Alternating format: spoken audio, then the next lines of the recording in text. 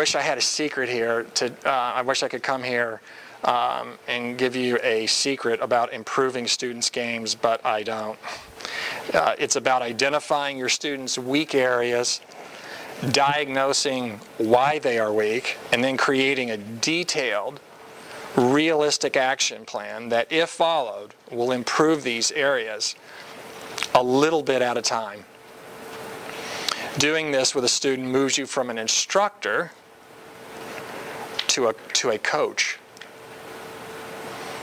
So again, doing this with a student will move you from just being an instructor, somebody standing out giving golf lessons.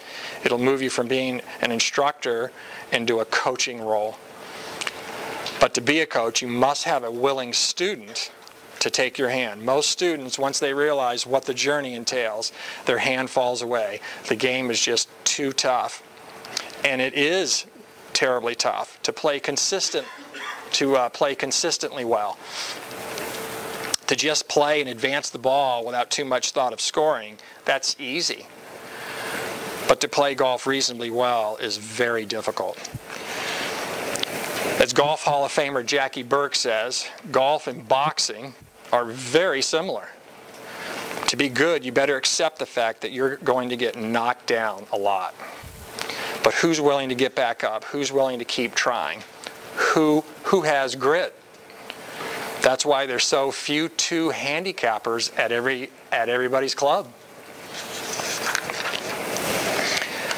Jack Nicklaus said, getting good at golf and then staying good is a tough and lonely and endless journey with lots of dead ends and other frustrations to strain your body and stress your mind along the way. Which is, of course, why so few of the tens of thousands who set out on it to actually move along get very far.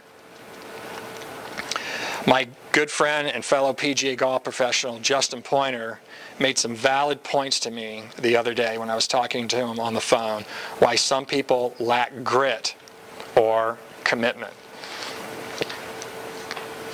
One is just simple lack of focus. We can see it all around us every day. Multitasking, instant gratification, a bombardment of information.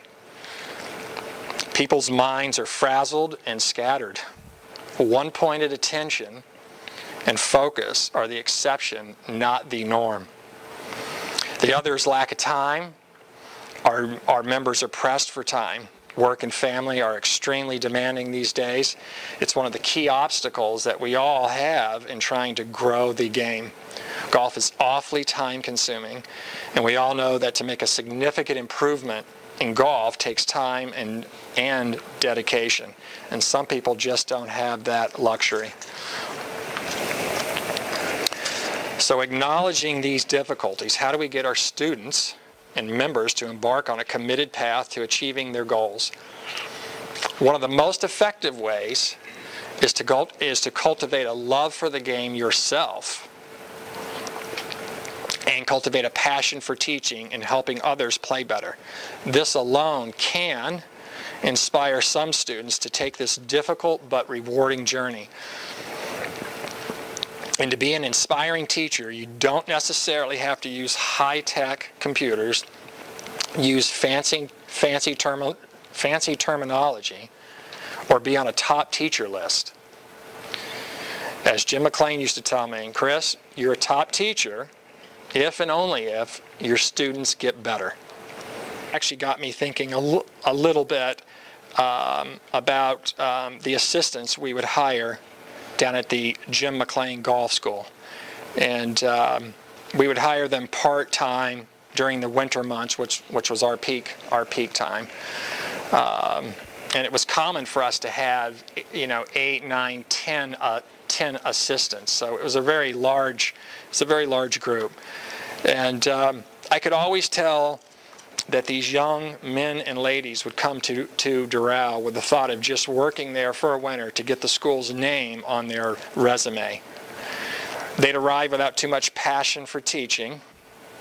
This job was just something to be able to say they did in a future job interview that would give them teaching credibility. But amazingly, many of them, after a winter of being around the golf school's master instructors, who were very passionate about teaching and helping students, these young assistants would leave hooked on teaching golf. They left with a different aspiration. So some came wanting to be head golf professionals, and when they left, many of them wanted to become full-time teaching professionals, which makes me think of the old saying, some things are not taught, they're caught. So I definitely saw that firsthand. So I'd like to encourage anyone to renew their enthusiasm for teaching. How? Well, by taking lessons, maybe, from top teachers or watching top teachers teach. Become inspired. I know my former boss, Jim McClain, did this early in his career, probably more than anyone.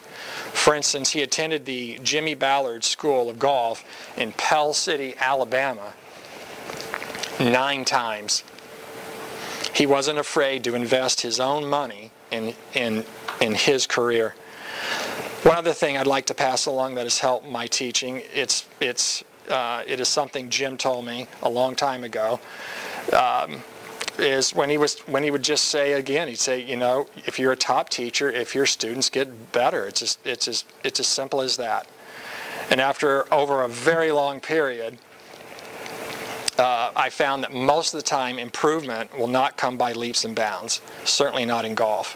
For most students, improvement comes usually in very small increments. There's no sudden leap to greatness in golf. As Coach Wooden says in one of his books, people learn more effectively if information is given in bite-sized amounts rather than large amounts.